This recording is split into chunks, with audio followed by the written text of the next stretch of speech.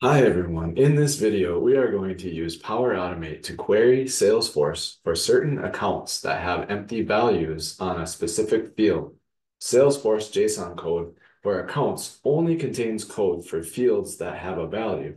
So in this case, we will use a condition that looks for the specific name of the field.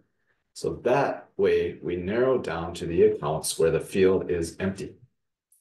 Let's get started.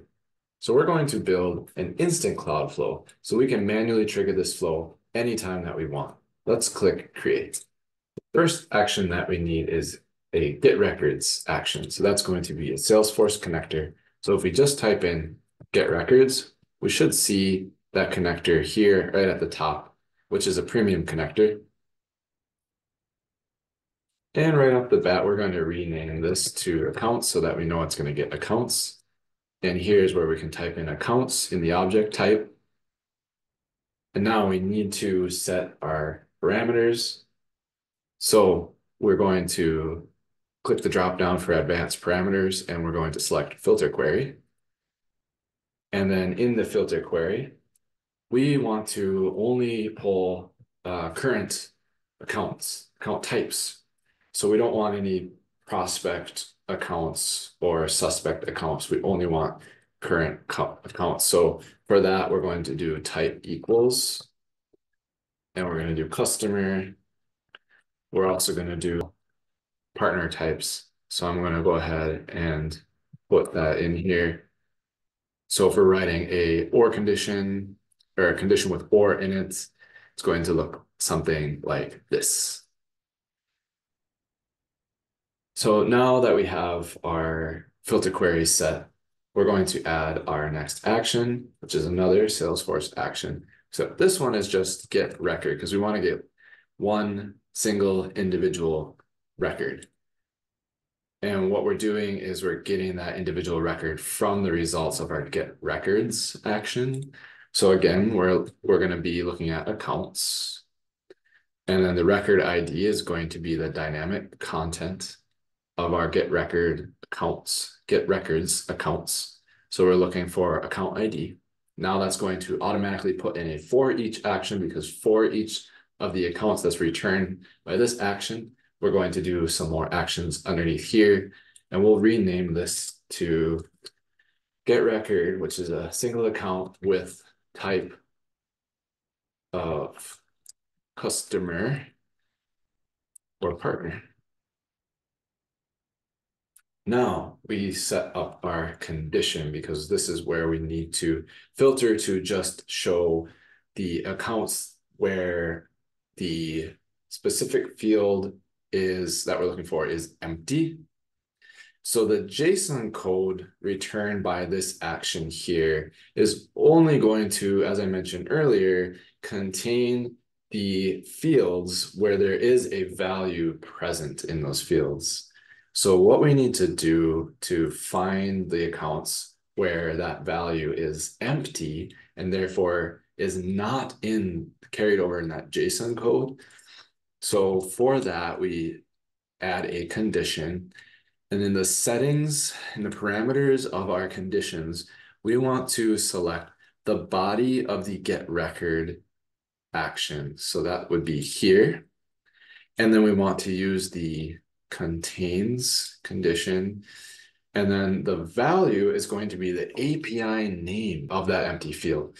So the API name, in this case, the field that I'm looking at is called company domain. And so the API name is this. And now, of course, if you are needing to find that, you can find that in your object manager area of Salesforce. So now that I've set that, I'm going to set a very simple compose action for the true, because in this case, I want to take a further action for any of the counts that don't have a value in that field. So for the true, if it does contain, then in that case, all I want to return is that value, right? Or you can just have it do nothing. But just to show you in the finished project, in the finished product what that looks like. So we're going to search for that field, which is company domain from our get record action, and we'll put that in there. Now for our false, what we want to do is we want to return those accounts into a table. So I already have an Excel file in OneDrive and it's already got headers on it. And so in order to take this next step, you'll need to take the actions first to create your file, your Excel file, and add headers to it and then add a table to it. Because this action that we're going to add here is add a row into a table. So if we search add a row, going to be add a row into a table, Excel Online for Business. And then here's where we will select our location, our document library, and then our file. So wherever you save that file, follow your folder path to get there. And then finally select your table to make sure that you have created or added a table to that file. And if you have, then down here under advanced parameters, if you just click show all, you'll see all of the column headers that you have added to that table. And what I've done is I've just created my column headers to be the same name as the Salesforce objects. So we have account name. So if I click dynamic content, I can grab the dynamic content from our get record action and line it up there. And then we've got account ID.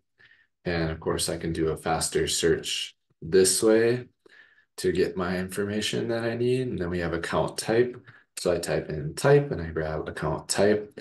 And I also want to include a few other details about the account. So I'll fill those in as well. I've got segment, I've got region, and I've got subregion. So I'll just quickly add those. Last one is subregion. Now I've added everything I want. So what this flow is going to do is update that Excel file by inserting the rows of the account where the company domain is empty. So now that we have all of that filled, we're going to save and we're going to test. Before we run our test, I'm going to show you the file here that I have in OneDrive. And so that right now is empty, but we're going to fill that out with this flow. So we'll go ahead and we'll test. It's a manual test because it's a manual trigger.